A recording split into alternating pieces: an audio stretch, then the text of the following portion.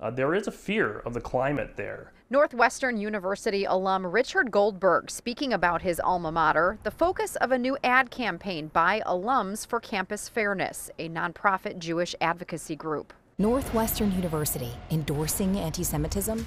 The group created print, TV, and social media ads calling out Northwestern University and its president, Michael Schill, over concerns of hostility on campus aimed at Jewish students in the wake of the October 7th Hamas attacks. When you have chants, intimidation, and disruption of classrooms saying from the river to the sea, Palestine will be free, which is a call for genocide in Israel against Jews, a delegitimization of Israel's right to exist, that's still anti-Semitism. The Alums for Fairness group, angry President Schill, didn't come out quickly and condemn the October 7th attack in Israel.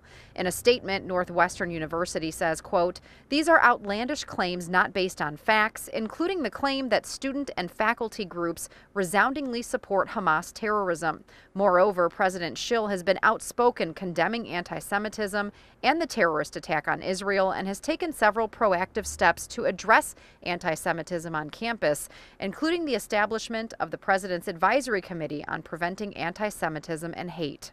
Meanwhile, the U.S. Department of Education is investigating the University of Illinois Chicago and Urbana-Champaign for alleged discrimination. The Fed's looking at more than a dozen schools after a rise in anti-Semitism, as well as anti-Muslim and Arab incidents on campuses. In a statement, UIC says, quote, "We care deeply about all members of our community, and we are committed to maintaining a campus climate that respects and advances tolerance, inclusion, and diversity. We take all allegations of civil rights violations seriously and will fully cooperate with any inquiries that may arise from a complaint."